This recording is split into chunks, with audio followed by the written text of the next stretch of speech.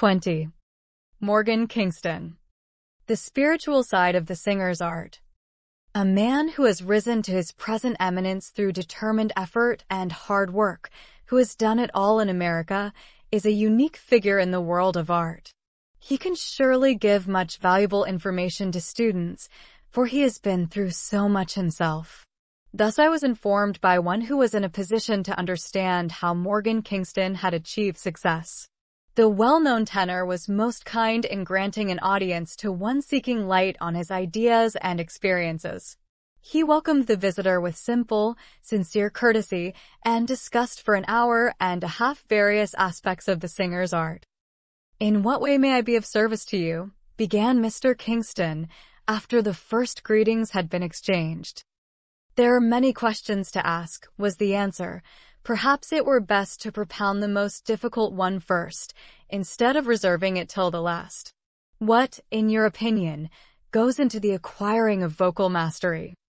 That is certainly a difficult subject to take up, for vocal mastery includes so many things. First and foremost, it includes vocal technique. One must have an excellent technique before one can hope to sing even moderately well. The singer can do nothing without technique, though of course there are many people who try to sing without it. They, however, never get anywhere when hampered by such a lack of equipment. Technique furnishes the tools with which the singer creates his vocal artwork, just as the painter's brushes enable him to paint his picture.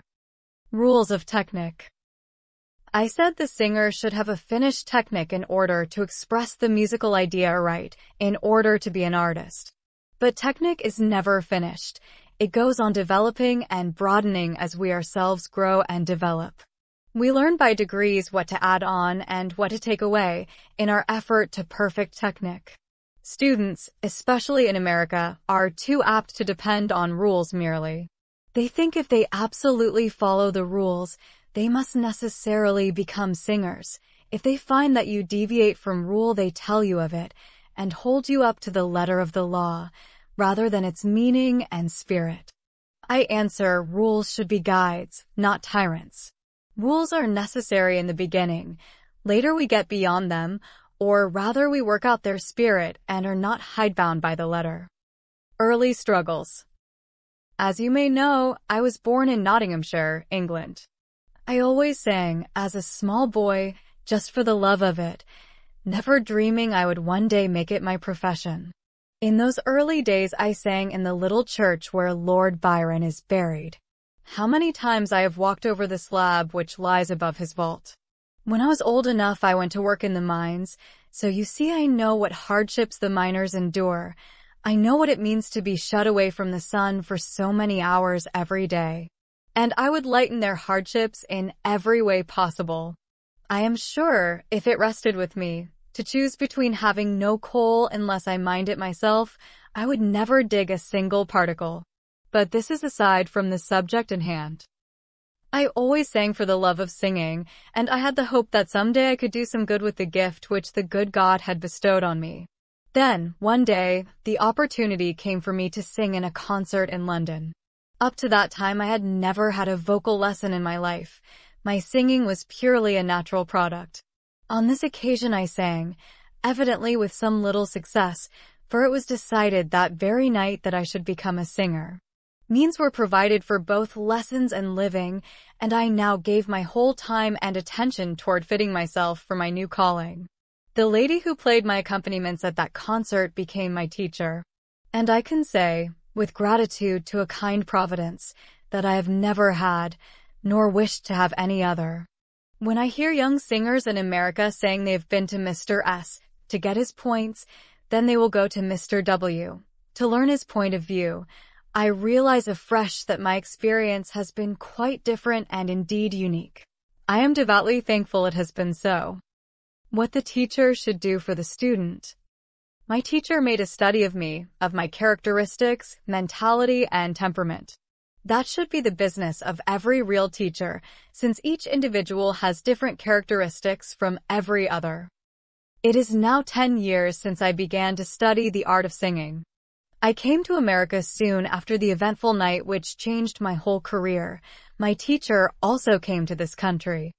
I had everything to learn. I could not even speak my own language. My speech was a dialect heard in that part of the country where I was brought up. I have had to cultivate and refine myself. I had to study other languages, Italian, French, and German. I learned them all in America. So you see, there is no need for an American to go out of his own country for vocal instruction or languages.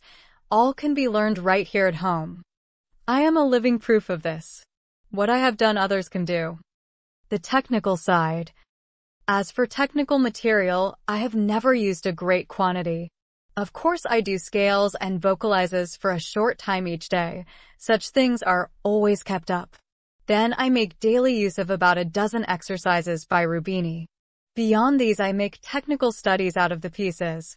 But after one has made a certain amount of progress on the technical side, one must work for oneself. I mean, one must work on one's moral nature. The moral side.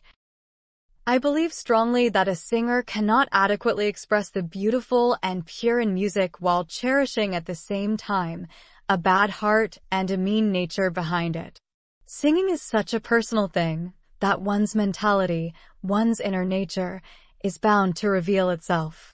Each one of us has evil tendencies to grapple with: envy, jealousy, hatred, sensuality, and all the rest of the evils we are apt to harbor.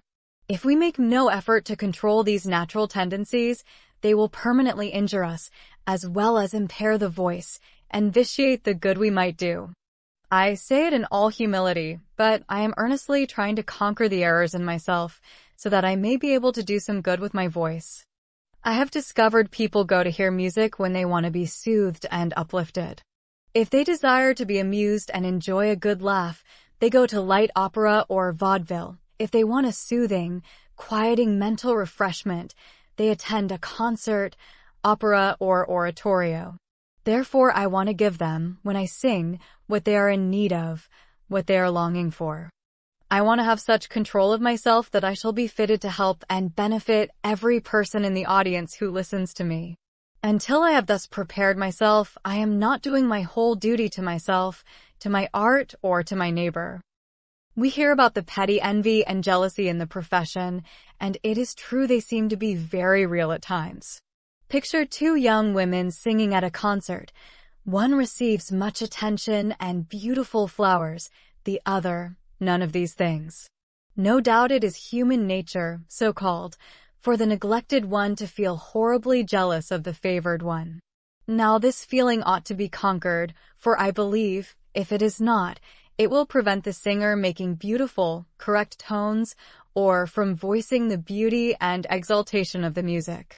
We know that evil thoughts react on the body and result in diseases, which prevent the singer from reaching a high point of excellence. We must think right thoughts, for these are the worthwhile things of life. Singing teachers utterly fail to take the moral or metaphysical side into consideration in their teaching. They should do this, and doubtless would, did they but realize what a large place right thinking occupies in the development of the singer. One could name various artists who only consider their own self-aggrandizement. One is compelled to realize that, with such low aims, the artist is bound to fall short of highest achievement. It is our right attitude towards the best in life and the future that is of real value to us. How often people greet you with the words, "Well, how's the world treating you today?" Does anyone ever say to you, "How are you treating the world today?" That is the real thing to consider.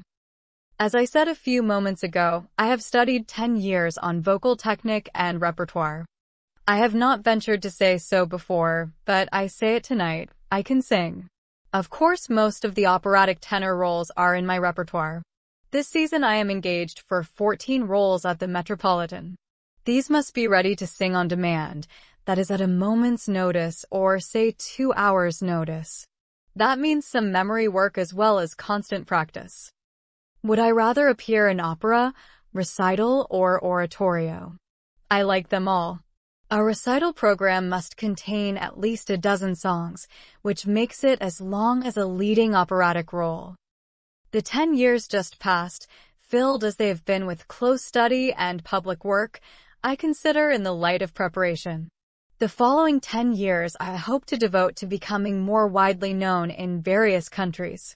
And then, a pleasant smile flitted over the fine, clean-cut features, then another 10 years to make my fortune. But I hasten to assure you the monetary side is quite secondary to the great desire I have to do some good with the talent which has been given me. I realize more and more each day that to develop this spiritual nature will mean happiness and success in this and in a future existence, and this is worth all the effort and striving it costs.